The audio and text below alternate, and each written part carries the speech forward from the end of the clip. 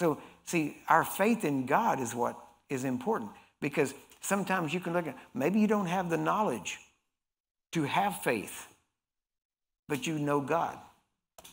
You understand what I mean by that? Yeah. That you can have faith in God. I know God is good. I know he didn't do this. I know if he's done anything, he's going to do this. Why? Because I know God is good. You might not know the scripture that tells you God will do that thing, but because you know him and his goodness, he'll do that thing. Amen?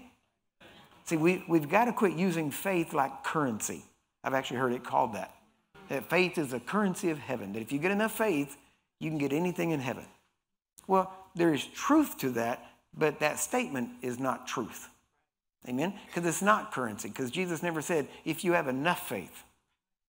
So if faith was currency, he would have had to say, you have to have enough. Why? Because just like we have currency here in the United States, $1 bills, 5, 10s, 20s, all the way up. And so people say, well, I can't afford that. I don't have enough money. That's how people talk about faith. I don't know if I can get that because I don't know if I have enough faith for that.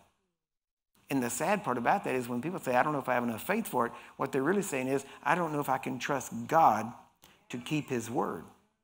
So when you say, I don't have enough faith, you're actually saying, God could be a liar.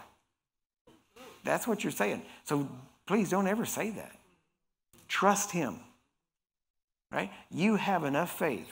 Okay. If you got born again, you had faith to get born again. And if you had faith to get born again, which is the greatest thing that'll ever happen in your life, then you have enough faith for anything else. So it's not a matter of how much. Amen? The real key to faith is really simple. It's perseverance.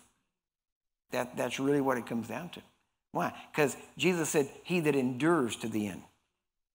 He that endures to the end. In other words, he said, if you have faith, you will say. He said, if you have faith like a seed.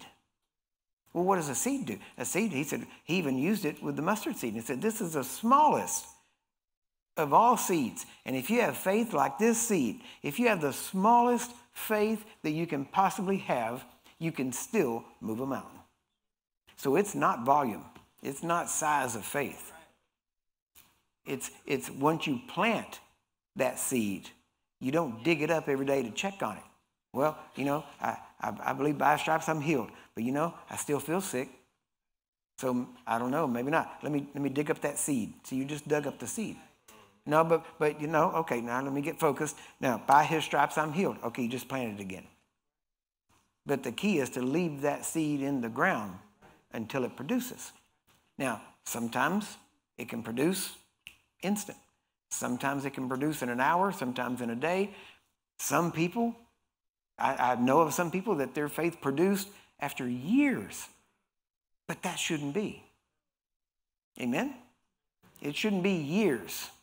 But usually whenever I investigate, the reason it took years was because they kept digging it up and replanting it. So every day they're starting over again, every day. And they're constantly wavering back and forth. And then when they finally settled it and said, that's mine, it happens quick.